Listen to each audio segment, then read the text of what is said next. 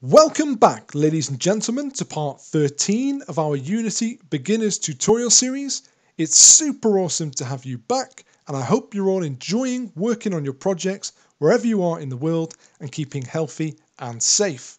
In this video, we're going to finalize our enemies, which we successfully added into our game in the previous video by adjusting their collision behavior using layer masks and compound colliders to make them a real threat to our player. However, before we crack on, I can't thank you enough for taking the time to visit and support us here at Expat Studios, as we've achieved our one goal of 100 subscribers and we couldn't have done it without you. Thank you very much. Expect a celebration video very soon, but enough talk, onto the project. First off, as mentioned in the last video, a Raycast is an invisible beam which requires a fair bit of guesswork with regards to setting our ray length, as it's difficult to work with and judge the length of that which you can't see. And if your rays are too short, not making contact, our enemies will act wild and out of control. But don't worry, to make it easier, we can add a debug line just beneath our Raycast, highlighted on screen, that will draw the line of our ray, which we can see in our scene view. To do this, we simply say debug.drawRay, so draw our ray. Inside the brackets, we're going to write information to match that which is in our ray.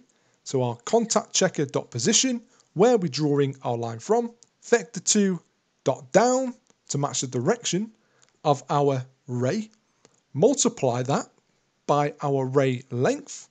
And at the end, we can add a color. We've gone for color.red.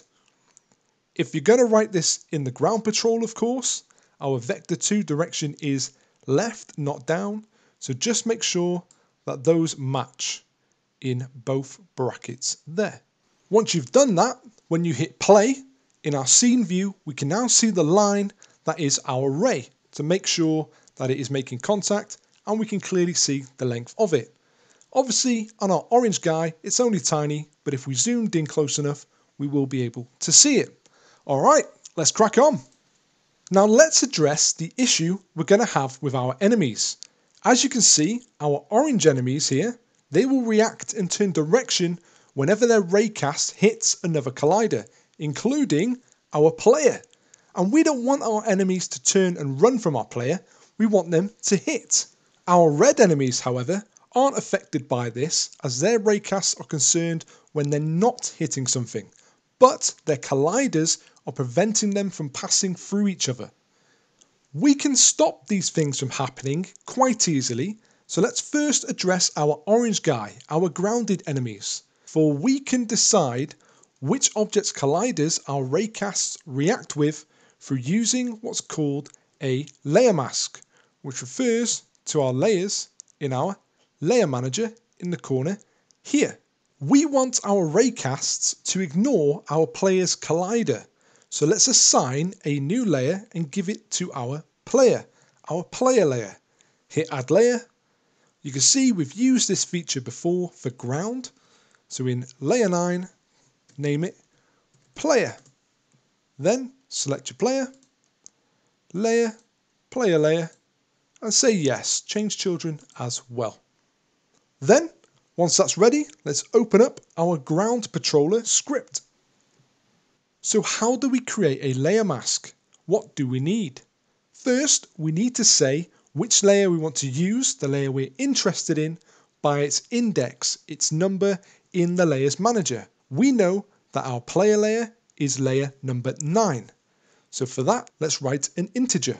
So at the top here, above our Raycast, let's type in int.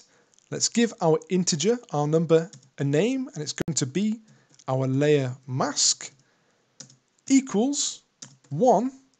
Then we're going to type 2 less than symbols to create what's called a bit shift, and then the number of the layer we want to use. But as it stands, our Raycast will only affect this layer in this mask, our player layer. But we want it to ignore that layer, and to do that, we simply add an operator that will invert that mask, which will tell our Raycast to affect every layer except our player layer. So underneath, let's type in our layer mask equals, and we're going to use a symbol known as a tilde, which means not, is not, and then follow it up with layer mask. So not our layer mask, our player layer. Then with that in place, let's add our layer mask to the end of our raycast line here. So after ray length, comma, layer mask. And this is going to tell our raycast, hey, ignore this layer. Save that now. Let's go back and have a test. Once everything has updated and compiled, hit play, and we should see that when we get in front of our orange enemy on the ground, the raycast will completely ignore our player's collider and he'll continue to run right into us. Excellent, happy days. All right, let's go ahead and just update our platform controller with the same lines of code. Just simply copy and paste into our platform controller, and then of course just add at the end once again our layer mask. There we are, job done.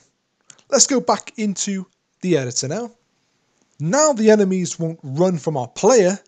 We're going to address the problem with our red guys in a moment. For now, it's time to kill our player. First, let's create and assign a new tag for our enemies. So in the tags manager up here, add a new tag, click the plus symbol, and we're going to call it enemy. Give it a save. Then highlight both our enemies and assign the enemy tag to them. Excellent. Then we're going to open up our player controller script. At the bottom of our script, where it says on trigger enter 2D, we're going to add another tag for our collider to recognize. Before we do though, I want us to, at the beginning, add another open bracket and close bracket at the end. Then inside those last two, we're going to punch in 2 vertical bars, and we're going to open a new set of brackets. And inside there, we're going to repeat other.gameObject.tag equal to, and then of course, our enemy. There we go. So what we've done here is we've opened up a larger set of brackets at the end with 2 individual statements. So if the other.gameObject.tag is equal to spike, or if the other.gameObject.tag is equal to enemy. So we've said either or. So if we hit spike or enemy, then of course it'll take a life and reset our position. Save that now. Let's go back in and put it to the test. Of course, for the enemies to affect the player, we need to change their colliders to triggers. So highlight both the enemies, click is trigger, and this is going to cause a most unwanted problem. Hit play and see for yourself. Their colliders completely lose their physical properties and they fall through the level. There is a fix for this, as we're going to create what are called compound colliders. Let's go back into Unity and sort this problem out. This is happening because our colliders now are serving a different function. Normally, colliders collide with another game object, meaning they apply a force to each other. Making it a trigger allows the collider and uses the collider mechanics in order to detect when colliders overlap, hence our onTriggerEnter2D function. So the solution is to stop our enemies falling through the floor. We're going to create a child object and add a collider to it. This is known as a compound collider. So go ahead, right click on any enemy, create empty, and we'll just call it collider. There we are. And rather than assign a fresh collider, we already have one to use, our main collider here. So in the gear, click it, copy component, go to our collider, child object, and where it says transform, click the gearbox again and paste component as new. Turn off is trigger, and do the same for our orange enemy. Create an empty collider, and once again just copy and paste our component as a new component for our child. Turn off trigger, and when you hit play now, you can see that our enemies are behaving as normal, and when we hit them, we lose a life. But as you saw there, he slowed down. That's because our trigger and our colliders are the same size. So let's go ahead and sort that out. All we have to do is make our collider smaller than our trigger, or our trigger larger than our collider. So we're going to just shrink our collider in at the sides. So let's zoom in, get a closer look, go on our collider, edit, and just pull it in at the sides. I'm going to do it equal to the width of the eye, or just about, and do the same on our orange guy. Bring it in at the sides. There we go. So that's going to give us much cleaner, sharper triggers. Unlike our orange guys, our red guys are only concerned when they're not hitting ground. Therefore, they won't trigger each other to turn around. However, our red guys are smart and they know how to pass through each other. And we're going to do that just like we did with Raycast by using layers so that they ignore triggers on that enemy layer. So let's go ahead and do just that. So in our layer manager, add layer, and layer 10 will be enemy. Go ahead and assign that to both our enemies, of course. There we go. Yes, to all. Then go to the top corner to edit, project settings, physics 2D, and you'll see at the bottom there we have layer collision matrix. The layer collision matrix allows us to define and control which game objects can collide with which layers. For example, starting at the top here, we have our player, and our player will collide with all the checked boxes. As you can see, we have the important one there, ground, to control our grounded function. And of course, the player will not collide or interact with itself. The enemies, for example, are colliding with everything. Ground, the player, of course, to kill the player, and they will block each other's movement because enemies will react to enemies. So all we have to do is untick the enemy box. Let's go back into Unity.